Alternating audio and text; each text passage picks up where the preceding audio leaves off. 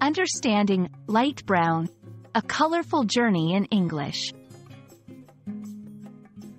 Hello, everyone. Welcome back to our channel where we explore the fascinating world of the English language.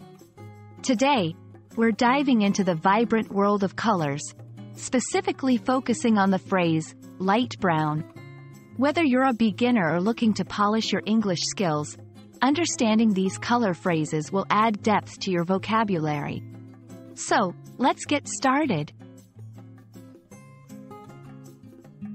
Light brown is a descriptive phrase combining two words, light and brown.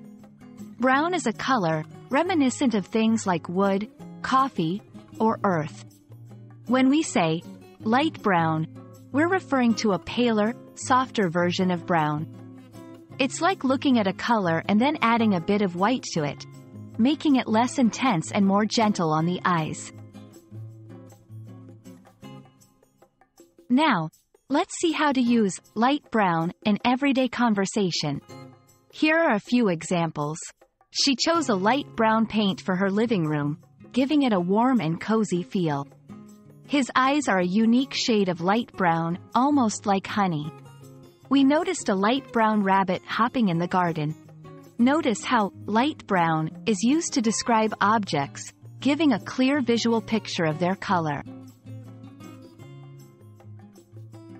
Understanding light brown is easier when we compare it with other shades of brown. Think of dark brown as the opposite. It's a much deeper, stronger color, like dark chocolate. Then there's just brown, which is the standard, middle shade. By comparing, we see that light brown is softer and less intense than the other two. Colors often carry meanings and emotions.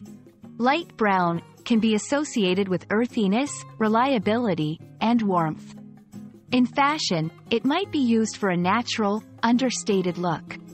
In interior design, a light brown palette creates a soothing, welcoming atmosphere. Recognizing these associations helps in understanding the use of light brown beyond just its basic meaning. And there we have it. We hope this exploration into light brown has added a splash of color to your English learning journey. Remember, language is not just about words, but the vivid images and feelings they evoke. Stay curious, keep learning, and until next time, happy studying.